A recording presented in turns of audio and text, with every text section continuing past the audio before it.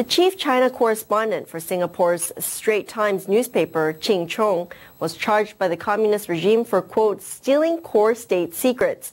Cheong was secretly tried in Beijing on Tuesday, and his family was forbidden to attend the hearing. Although details of the trial are hard to obtain, rights groups say the regime often manufactures charges of stealing state secrets to detain political activists who have committed no real crime. Many legal experts believe it is very difficult for Cheong to receive a fair and just trial, and said he could be sentenced to up to 8 years in prison. Here's more.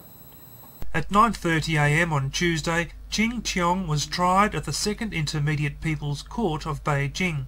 Apart from two defending lawyers, none of Cheong's family members were present. It is said that they were forbidden to attend the hearing. The communist regime only informed Singapore's Straits Times newspaper about the date of the trial. The family was not informed. One of Cheong's lawyers, He Pe Hua, was hired with the approval of the Chinese State Security Authority.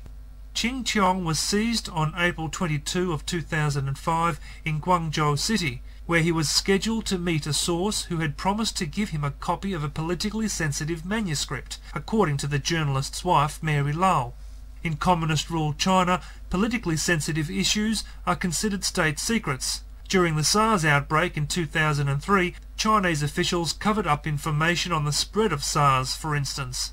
The Chinese Communist Party's law states any cases associated with state secrets are prohibited to have an open trial. No open trial means that no other people, including family members, are allowed to attend the trial. Wang also said that since the charge of stealing state secrets is a very serious crime, a fair and just trial is essential, yet this seems impossible for Ching Cheong.